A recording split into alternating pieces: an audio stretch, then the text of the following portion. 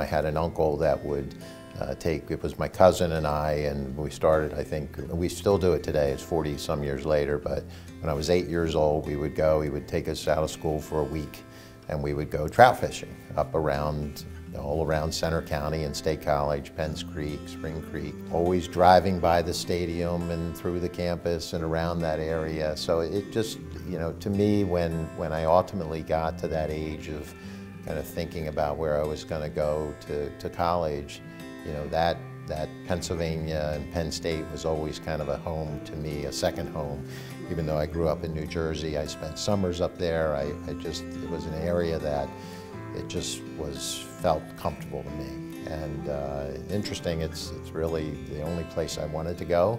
And you know, I ended up fortunate enough to go there. So the Penn State story continued for me after I went there. Like most Penn Staters, you kind of get it in your blood, and it's part of what we do. A couple of my daughters, I have 3 daughters. One went to law school. I have a sophomore up there now. It's been in the family for a while for us.